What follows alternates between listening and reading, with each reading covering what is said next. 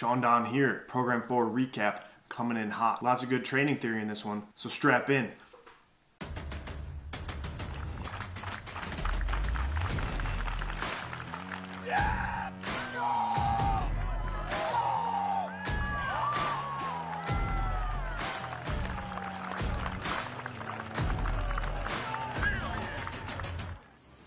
Welcome friends. Before we get started, I just want to let you guys know that if you're a coach or an athlete who's like into the ins and outs of training theory like me, then you need to go sign up for my Patreon. For a new low price of just $10, you get access to my full volume of training videos, the secret stuff that I send to my coach on the daily. It's chock full of thoughts and ideas and cues that I'm working on at the moment, and you get an in-depth look at what really goes on in my training behind the scenes with full training log access, plus other exclusive content like more in-depth program breakdowns and training theory periodization overviews. All that stuff just exclusive for my Patreon community. So just a reminder, it's just $10 now. Go check it out, sign up. The link is down below in my description. And without further ado, let's get into this program recap.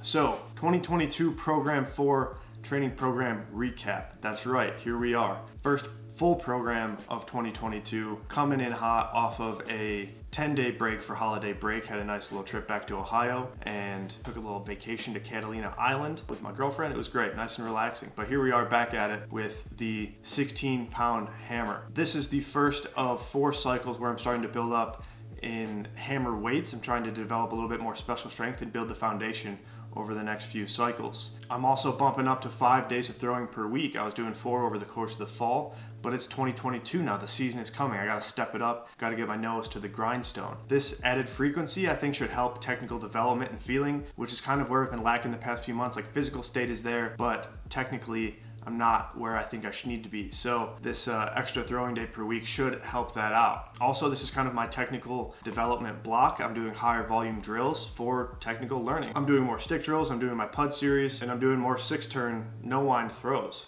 All stuff that really helps me ingrain solid technique, nice low intensity, high volume kind of building throwing work capacity. With the 6 turns though, they're the #1 thing that really helped me find feelings that I want when it comes to the turns, but finding those same sort of feelings off the wind is hard for me. So I'm trying not to rely on them as much this year. Last year I was doing almost a 50-50 split between no wind 6 turns and full throws, and it just it doesn't connect for me. So I'm trying to wean myself off of them this year. I included them in this cycle just to sort of jumpstart my technical development since I've been struggling a little bit after such a long off-season break, but this is probably going to be the last cycle that you guys see them in there for any substantial sort of volume. Additionally, a new thing that I'm trying this week is adding in volume each week for my main throws, for the full throws. Like I said, it's a new thing for me that over the course of the program seemed to pay off as my body kind of seemed to adapt come the end of the week. That early in the week bump in volume kind of created a little, resistance in terms of, Hans Selye general adaptation syndrome. And then by the end of the week, I got a little super compensation or adaptation, which was great. Most of my best throwing sessions technically were on Friday, and then physically, depending on what my lifting was like, Saturday was also good as well. I think this will be very useful for when I start competing. Additionally, you guys won't see any video of this, but I was doing 18-pound wind and releases at the end of training. This is kind of twofold. It's to help make the adjustment to the 16-pound a little bit easier. Coming off of the light stuff over the course of the fall, I need that little extra special strength and stability to make the 16-pound a little bit more worthwhile in quality. And then it also kind of helps prepare my body for the next cycle with the 18-pound as well. Like I said, I'm climbing up in hammer weights over the next, I think, 3 or 4 cycles up until the end of March. All in all, this program was quite solid. It started out pretty slow as expected coming off a holiday break, also combined with bumping up in hammer weights. So like I said, that adjustment to the 16-pound was going to take a little bit regardless of whether or not I had taken off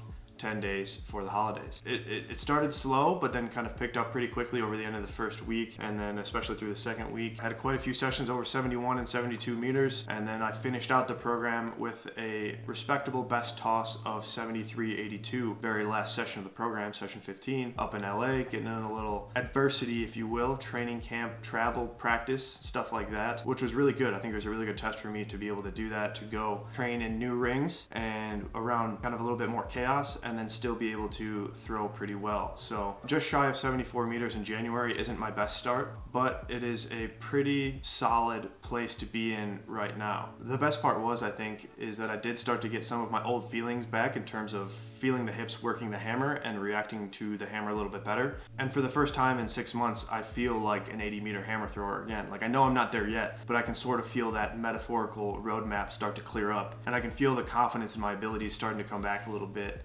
as the feelings for the hammer also come back. So moving on to lifting. New layout here. I'm just lifting 3 days per week for the foreseeable future, for just 3 days a week lifting, but also paired with 2 days of active recovery. Why am I doing this? Because 4 days a week of lifting just seemed a little bit too high intensity and too high volume. I ended up feeling like crap most of the time. I'm taking more of a minimum effective dose sort of mindset for now, slowing things down a little bit to improve the quality of throwing rather than rush the physical sort of adaptation in the weight room. Basically, the way this program shakes out, and for the next program as well, it's kind of a combination. Basically, I took a 4-day-a-week, 4-week cycle and spread it out over 6 weeks. Program A is cleans and squats, which are kind of my primary focus right now, so it's a little higher volume, and then Program B is snatch and front squats, a little lower volume as their secondary. For both Program A and B, I have a sort of conjugate style in the sense that there's a lower volume, higher intensity strength day, and then a higher volume kind of speed work capacity sort of day, which has been nice to give my body a little bit more of a break in between the hard lifts instead of just piling it on throughout the course of the week. Plus, I do enjoy moving light things fast and dynamic on like the regular. That's one thing that I didn't realize I missed over the 2 years of doing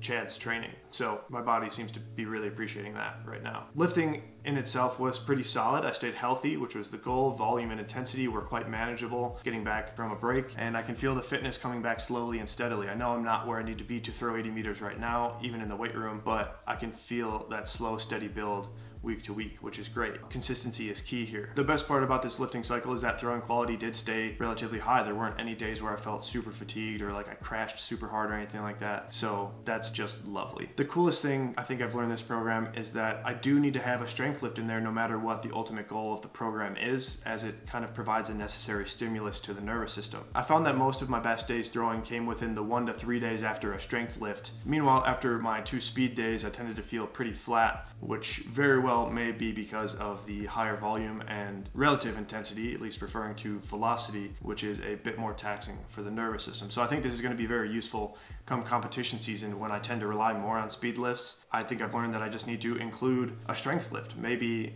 like I said, 1 to 3 days out from a competition to keep my nervous system kind of stimulated, to keep my endocrine system pumping the testosterone and other beneficial hormones. But all in all, this was a good blend of both throwing and lifting, and I'm excited to keep building over the next few months. So if you guys enjoyed this most recent look at my training, go check out my Patreon linked in the description below. It's just $10 to sign up and get an all-access pass to all of my training. Thank you to my current patrons, Joe and Agnes, for sticking by my side. The first live Q&A is going to be taking place in a couple weeks here, so sign up now. Don't miss out on that. It should be an all-around good time. So thanks for watching. Make sure to like, subscribe, and if you found value in this video, all I ask is that you share it with one other person. It helps me grow my channel and spread the good word of hammer to all. All right, friends, until next time, remember, grip and rip, baby. Until next time.